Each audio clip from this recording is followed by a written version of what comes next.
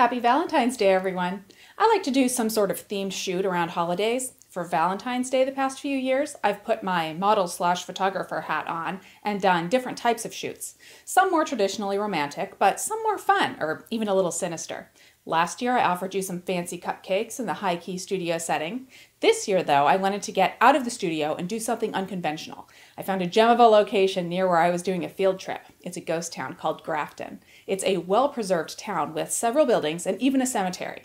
I mean, what ghost town would be complete without a cemetery, right? Creepy.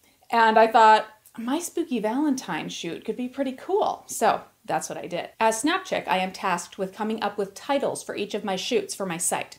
What you may not know, though, is that those titles often originate at the very beginning, before the shoot even occurs. I like to create a backstory for each shoot. The backstory may even come before the idea of the shoot is fully formed. It might actually help me come up with the idea for the shoot. Other times, I create a story around a piece of wardrobe or around the end look and feel that I want for the photos. As a photographer, it can be a really good idea to share your story of the shoot with your subject. It will help them get into the spirit, and that will be conveyed in your photo. As a model myself, I find that if I don't think about something, my photos can end up looking kind of dead.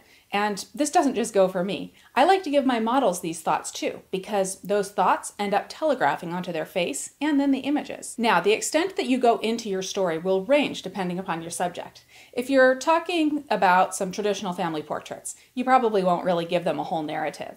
But if you're trying to pull some emotion out of a model, giving them a story to immerse themselves in will almost always create better photos in the end. So I mentioned that I sometimes take the title of my shoots from the backstory, and I almost always talk about at least part of my inspiration to my VIPs in their detailed videos for each shoot. But I feel like the stories don't have to be fully apparent to the viewers either. Maybe the viewer will come up with a story of their own, or maybe they'll simply appreciate a nice photo. Or maybe they'll look at the surface, say they don't like it, and move on. That's okay too. I'm gonna let you all in on the story behind this photo shoot. Imagine this. You come upon a deserted town. You're interested and decide to get out of your car and poke around a bit. You see a girl. She seems lonely. She offers to show you around the town, and you're only a little unsettled by her, this strange girl all alone. What is she doing here? But you take the tour because the town seems interesting, and the backdrop is such a beautiful sight. And there's this girl you see.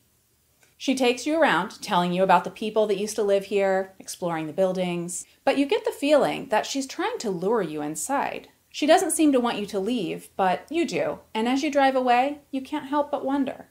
You didn't see any cars. How did she get here? Is she a ghost? Was she even really there? Or did you imagine it? This was certainly not your traditional Valentine's Day photo shoot. But you know what? I'm not a traditional gal. Sometimes it's fun to turn tradition on its head. And think about creating a story for your next shoot. If you do, let me know how it goes. I have a couple of these photos up at snapchick.com, plus a few camera settings. You can find a link to the post in the description of this video. And VIPs, make sure you log in while you're there to see the full gallery of photos and your special behind the scenes, on the scene video. Happy Valentine's Day, everyone.